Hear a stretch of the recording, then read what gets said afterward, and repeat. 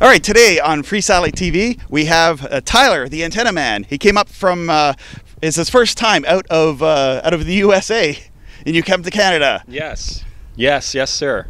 All right, so everyone wants to know is, how do you get into antennas? So this is a question I've gotten a lot. I haven't made a video exactly about it, but so when I was 5 years old, I was playing around with, I wasn't much of a guy who played with toys. I played with, I was a tinkerer of technology. So there was this TV set like in my family's room that was just sitting down, wasn't being used. So I plugged it in, turned it on, and it was picking up TV stations with nothing plugged in. And I thought it was amazing how it was working. So I got my first TV when I was 7 years old. I saved up report card money.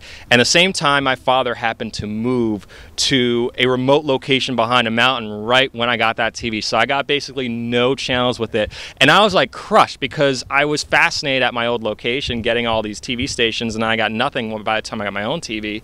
So I spent years playing with the antennas and getting different TV sets and just to get some trace very weak signal because we were behind a mountain. There wasn't much to get except New York stations about 70 miles away. And then just it was a lot of trial and error. When the digital transition happened, I lost kind of what I had, so that was even more of a challenge I wanted to overcome, to try different antennas to at least get something. And then throughout the years I started installing antennas. Same thing, a lot of trial and error, trying different antennas and understanding the frequencies and signal strength and realizing that it's technologically based. Like there's science behind it that you got to look up. And so it led you to doing a YouTube channel. Yes. So you have a YouTube channel, like everyone has a YouTube channel, right? Yeah. Right.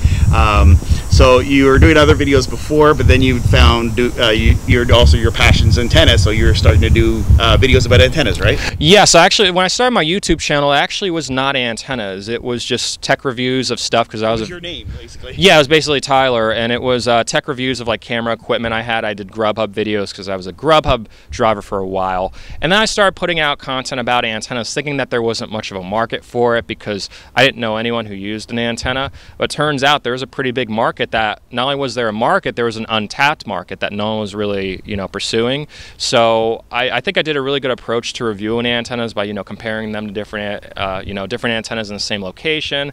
And let me say this, before Tyler on YouTube, if you did antenna reviews, you'd have this video animation video. We're going to talk about the next two, like the guy from who did Kit's voice in Knight Rider, where he was talking, and he was like, and then it would come to the top antenna is like this junky flat antenna, and then Tyler came around and actually gave us like a reception review and showed us on screen how it worked.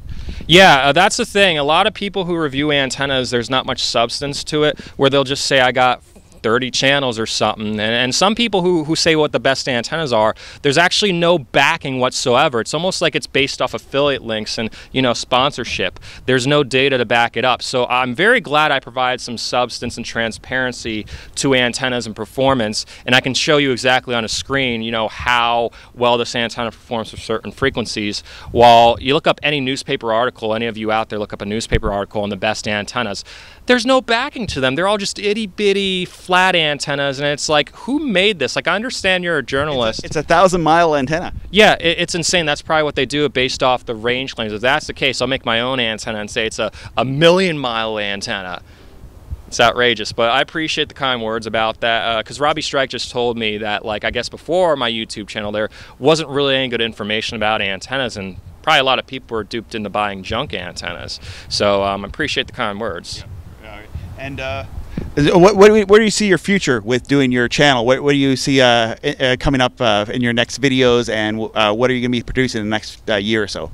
Yeah, so I've been looking at my YouTube channel from an analytics approach. I've looked at all of the videos that I've produced and what perform the best based on what my viewers like.